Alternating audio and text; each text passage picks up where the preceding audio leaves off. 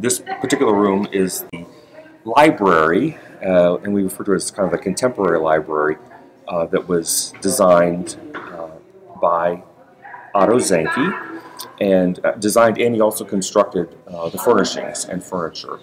So Otto Zenke was an interior designer who came from New York and was recruited to come down to Greensboro to work at a place called Morrison-Neese,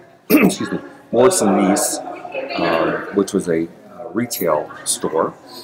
He built a total of 14 of these miniature rooms, and sometimes they're called doll houses, or they're mistaken for other things, but they're not. They're not toys. They're not meant to be played with. They're actually imagined spaces that he created. Imagined spaces. I like that.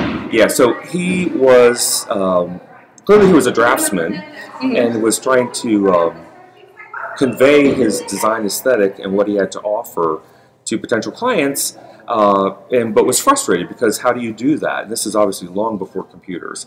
So he built these miniature rooms so that he could arrange the contents and provide a space for people to see as a potential example of his work, or a space that they may want to employ his services to decorate or design for them.